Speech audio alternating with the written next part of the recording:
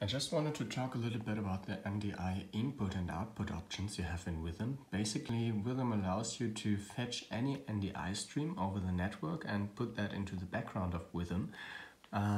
That's available here.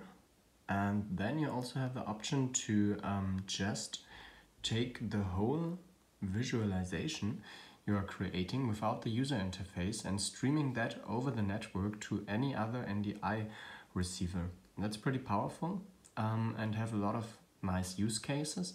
But first I will go for the background option. Basically, you just need to enable NDI.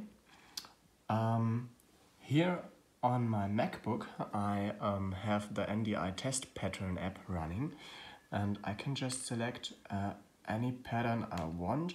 Basically, you can just send videos and any images over the network via NDI, but I will just use the test patterns here for an example. It's important that you mute the audio. I think there were some problems when sending audio as well. You don't need that. Then you can choose a quality setting for the image you're sending over the network. Then switching over here, we have that NDI image, which is received over the network. Pretty important to mention that I'm on the same Wi-Fi network here on my iPad and on my MacBook. And the idea is that you can just click on NDI and select the NDI source.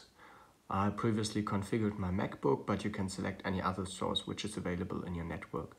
That's it for the input. You can just put anything into the background which is streamed over NDI, pretty cool thing. And now we are going for the output. That's also pretty cool. Basically, you can just say, I wanted to stream my visuals over the network using NDI. And then switching over to the MacBook, we can use, for example, the NDI monitor. I think a lot of apps have this NDI protocol integrated. But I will just use these standard tools. Let's go for this. And here you can see my iPad is listed, Vythm. That sounds pretty promising. And here we go. That's pretty cool. I mean, basically it's just streaming in real time over Wi-Fi network. You can also connect via Ethernet, which is a lot more faster. And just check it out.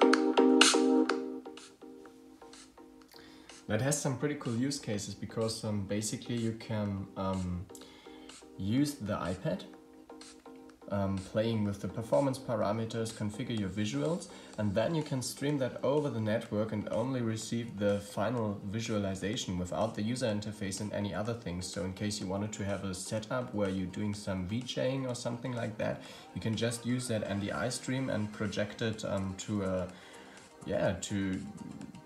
to a dance floor or anything else. That's pretty cool, I think. Yeah, it's basically without any noticeable delay. That's pretty cool, even over Wi-Fi. So yeah, that's something I just wanted to tell you about, which I think is pretty powerful for some people which are using Vythm in certain setups when they wanted to do live VJing or something similar.